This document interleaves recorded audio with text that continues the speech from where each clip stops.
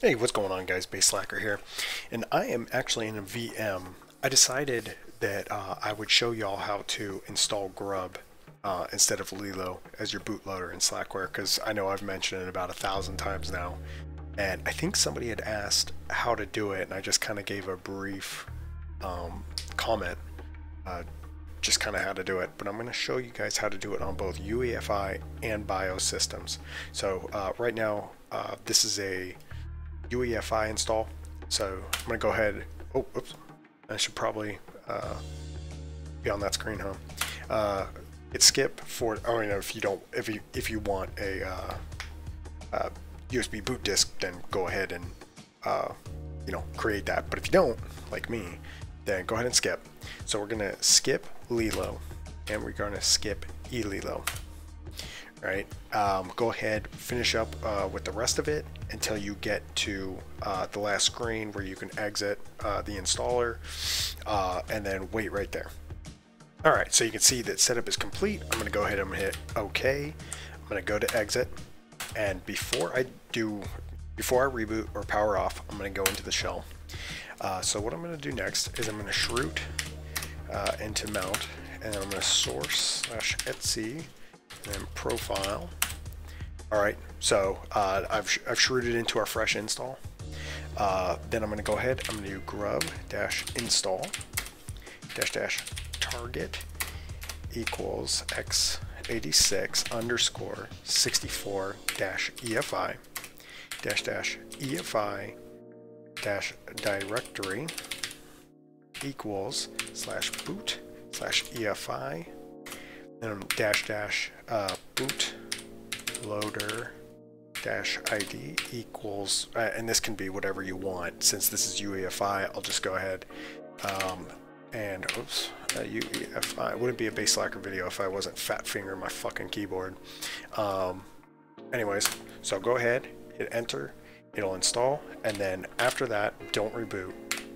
You have to make your config. So go ahead, grub-make config -o/boot grub.cfg, and it's going to create those configuration files, and you're good. You can go ahead, before you just reboot, you'll want to exit your shroot, and you can umount -a, and it'll unmount everything, and then you can go ahead and reboot.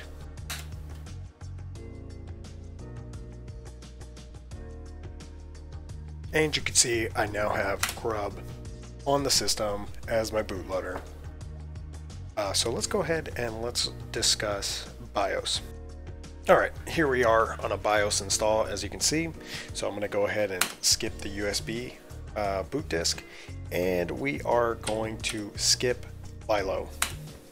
Alright, go ahead, carry on with your installation, and I'll meet you at the installation finish screen. Alright, now that we're finished with that, we can go ahead and hit exit, hit shell, and exact same thing where we were last time. Alright, so exact same thing. We're going to shroot. Oops, that was dumb. Let's see if I can recall. Yep, shroot/mount, and then source/etc profile. And let's see if I can clear the screen. Okay, perfect. Alright, so same thing, grub install. However, this time we are going to type this in, --target equals i386-pc, and then whatever disk you installed it to. So in my case, /dev/ hold on, let's see if I can /v. Okay, I think it's VDA. And then we're going to do bootloader ID equals, I'll just do BIOS. Boom, just like that. Alright, so just like we did with the UEFI, we're going to go ahead and make our config. So grub-make config -o/boot grub.cfg. Boom, just like that. And then we can go ahead and reboot. oh, let's exit first, and then we can umount -A. I mean, you don't really need to do this, but if you want it to be as clean as possible. If not, then you can just exit and reboot. And as you can see, Grub works just fine. So, well guys, I appreciate it. Hope you all learned something. See you next time. Alright boys, I literally stopped the upload of this video just so that I could show you guys this. Look at this. Look at this logo for Grub. I was not expecting this. This actually took me back a little bit. This is very surprising and quite honestly off-putting. I feel like this is cursed. And you know what?